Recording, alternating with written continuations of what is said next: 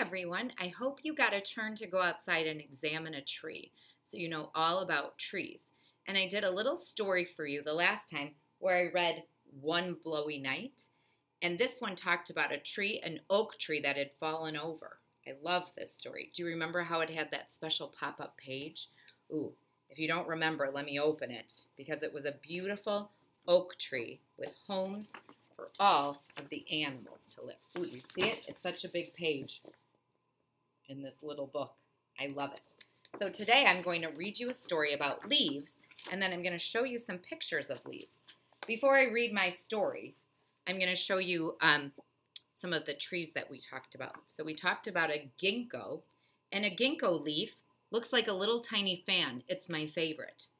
Here's a ginkgo leaf. Now this is a leaf from a real ginkgo tree, and to save the leaf, I put it under a heavy book, and then I piled some blocks on top. So it made the leaf dry, and it made the leaf very flat. And then I put it in a machine to put the plastic on it. Do you see that shiny plastic around it? So this ginkgo leaf, I love it.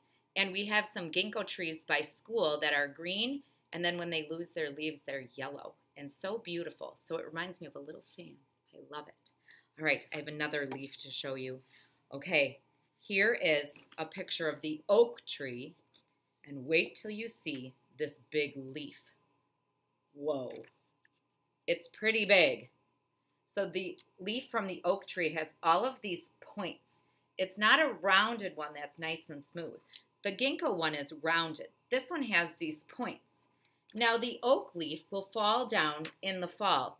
Guess what else falls down from an oak tree? An acorn. So look at this acorn. It's a little seed. So sometimes these will drop from the trees and squirrels pick them up and they use them for food in the winter. Sometimes they fall down and they get stuck underground and they might start to grow a new oak tree. That's what Percy the park keeper planted. Ooh, my goodness. Percy the park keeper planted the acorn at the end of the story. All right, here's a picture of a sycamore tree. And if you remember, I said the sycamore tree has leaves that might be as big as your head. Are you ready to see? Oh my goodness. What? It covers my whole face. It's so big. So that's the leaf of a sycamore tree. Ooh, do you see how this one got a little crack there? I'm glad I put it through the plastic machine so it didn't rip apart. All right, I have a maple tree. These are the ones, this tree might be in your yard, or you would be able to find it, I bet, if you went on a hike. A maple leaf can be a beautiful red. Again, here's a leaf that has points. And sometimes people say that a maple leaf looks like a star. A star has 5 points. Let's count the points here. 1, 2, 3, 4, 5. So if you find a leaf outside and it has these 5 points, it might be a maple leaf. Now a maple tree also drops seeds. I call these seeds helicopters. Look at this. 2 seeds together. And God made that maple tree with its seeds very special. When you would drop this, it spins around very slowly to the ground. Or if it's a windy day, the wind will take the seed and blow it somewhere far away. And again, if this gets buried under the soil, a maple tree might start to grow. So those are little maple seeds. My last tree I have a picture of is called a poplar. Ooh, I was just remembering. We'd also talked about these being deciduous trees. Look at the poplar leaf. It has 1 point, but it's rounded like that. Isn't that beautiful? It has little teeny points. They look like little zigzags or little teeth. So the poplar leaf. And finally, if you remember, I had conifers, which were evergreen trees. Here's a conifer tree. A conifer or an evergreen tree, like this fir tree. Ooh, I think I said conifer, but it's also a fir. And those are the trees that drop pine cones. So here's a little tiny pine cone. The bigger the tree, it might have bigger pine cones. When I was on vacation once, the trees were so big and the pine cones were this big. Huge pine cones. So this one's kind of little.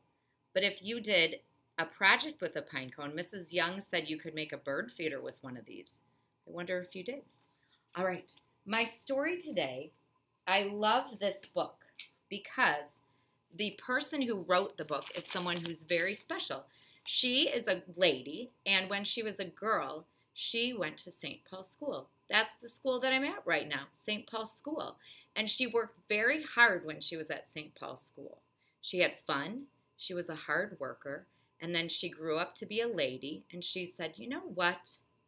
I wonder if I could write books. So she is an author, and she wrote the story that I brought for today. Now, she didn't draw the pictures. Someone else drew the pictures. That would be the illustrator. But she is the one who wrote the story. So you know what? That's so exciting for St. Paul. It's nice to have someone who went to St. Paul grow up and become someone who's very important. So we love that. And her name is Steph Wade. Here's her book. It's a new one. It's called The Last Leaf. The Very Last Leaf. Wait a minute. This reminds me of a leaf that I have. Wait a minute. Do they look the same? Do you think this is a story about a poplar tree? So it's written by Steph Wade, and it's illustrated by Jennifer Davidson. When look at on the back, I have a leaf who looks happy, and then on this side, the leaf looks a little worried. I wonder what's going to happen. You know what else I like about books? This book has a jacket.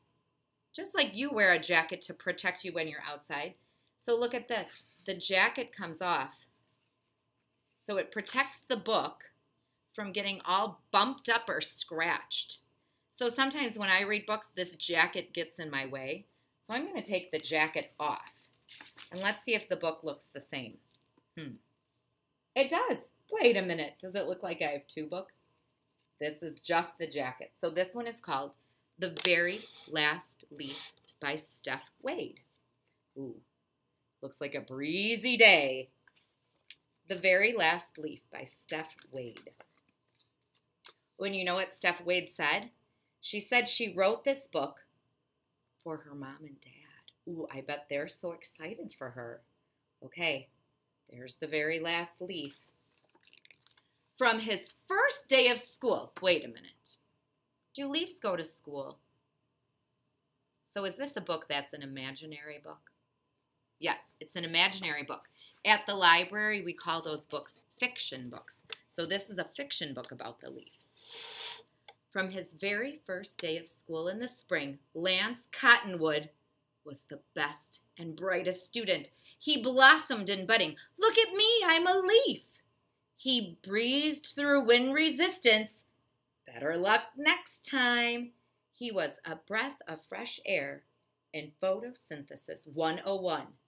Ah, don't you just love the taste of sunlight in the morning? He passed pigment changing with flying colors. Yellow, everybody. How do you do? During his last class of the autumn semester, Lance began to worry about his final exam.